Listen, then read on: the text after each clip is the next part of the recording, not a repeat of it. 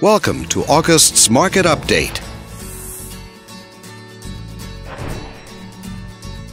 Let's take a look at residential real estate activity in your area during the month of August.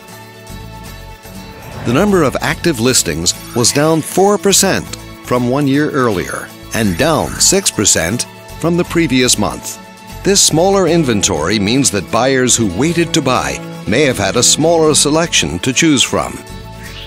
As you can see, the median listing price for the month was just under $180,000. Compared to last year, the average number of days that units spent on the market before being sold was up 19%. This higher number of days may signal a slowdown in the local inventory turnover rate.